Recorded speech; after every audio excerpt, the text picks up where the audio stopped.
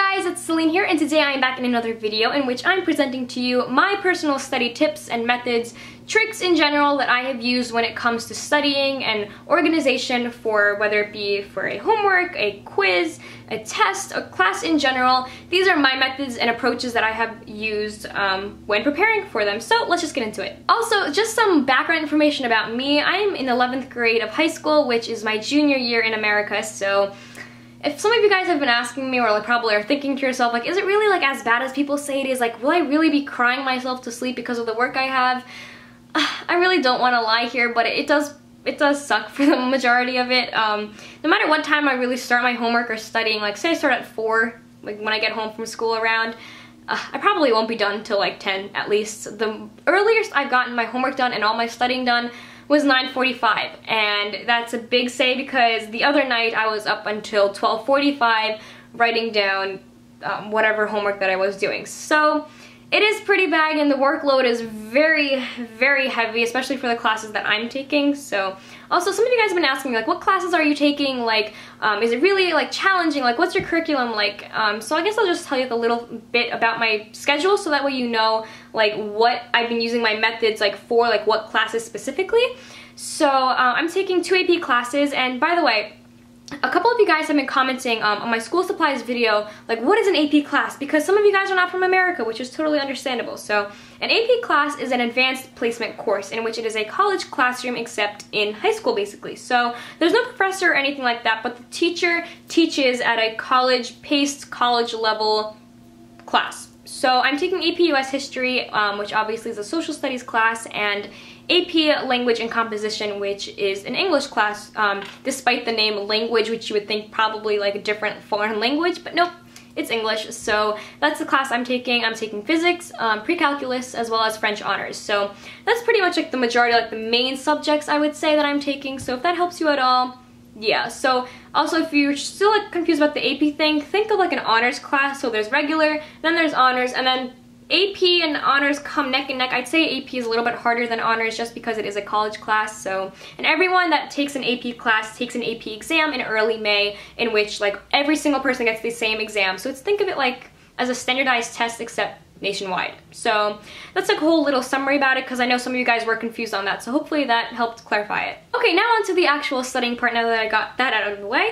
I'm a very visual person, just so you know, when it comes to studying especially. So flashcards are a big must for me when it comes to memorizing something, or really not just memorizing, but really understanding what a term means. Like for AP language, we're doing rhetorical terms in which you can't really memorize a definition because you have to see it and like understand it and recognize it when it's used in a sentence. So like there's like a term like ad hominem. Like you have to know, you have to be able to recognize it in a sentence. You can't say like the definition of it because there's no like true definition. Like they'll never ask you, what is an ad hominem? They'll say, what is an example of this, and like show me a sentence. So flashcards for me, they're really helpful to like help understand a material better. And also, speaking of like writing utensils, I guess, and like crutches like that, colorful pens for me are a huge must. You probably will not find a single black or blue pen, like an actual ballpoint pen, in my bag.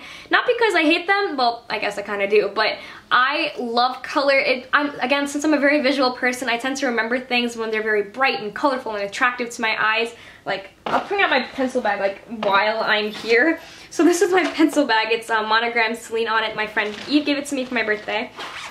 So in here, all of these are color. Like, do you see these? Like, not a single one of these are black except for the Sharpie marker, which obviously is a dark color.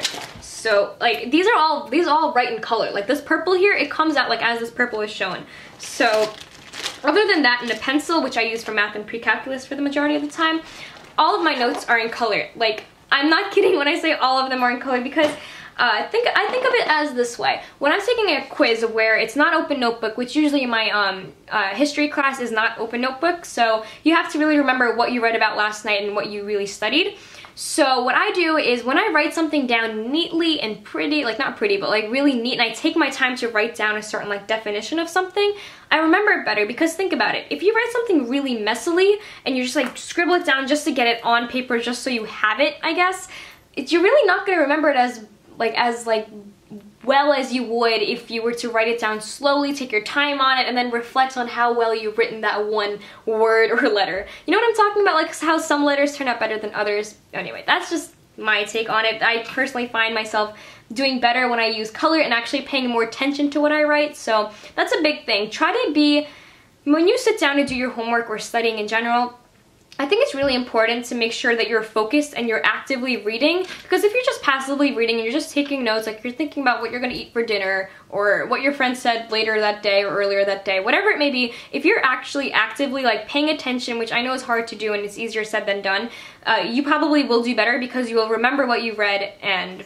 yeah, so that's personally my method. I don't know about you, but that's what helps me. While we're talking about passages and stuff, writing down notes as you read, that's a big help for me, especially not only because I'm writing something down and I have something to look back at when I'm looking at the questions, like say on a quiz. When I write something down, I tend to remember it because it is said that your muscles have memory, and my 6th grade teacher once told me that if you try to remember something and you do like hand movements and gestures as you do it, your muscles have like some kind of memory. So also like that's something that I do when I try to remember like a certain word. Also another tip, I know this is really hard and again easier said than done, but putting your phone away from you when you study and do your homework, honestly, like I have to really stick to that rule myself. I constantly am checking things like social media, like Twitter and Instagram always, so I really, like, I have to stop doing that. Sometimes if I really, like, I find myself checking it like every minute or every few minutes, it comes to a point where I chuck my phone on my bed and I just I'm done, like I'm not gonna get up, I'm gonna stick to my homework. So if you kind of put your phone away and all other things that could potentially distract you from doing your work, that usually helps you. It doesn't matter whether you're taking a regular or an honors class, an AP class, whatever it may be. Hopefully this video helped you in general because these are pretty general ideas and things that I've used for basically all my classes besides gym, because no one studies for gym. Gym is gym, okay? Anyways, I'll see you guys in my next video. Comment down below any video suggestions you may have, and also, I've never said this in a video, but I made a new vlog channel, so actually my first ever vlog channel called Simply Selin. So I'll have it linked down below, so make sure to check the description box for that. And anyways, again, comment down any video you guys have for me to do, because again, all my videos are for simply you guys. So, yeah, I'll see you guys in my next video. Thank you for watching, and have a wonderful day. Bye!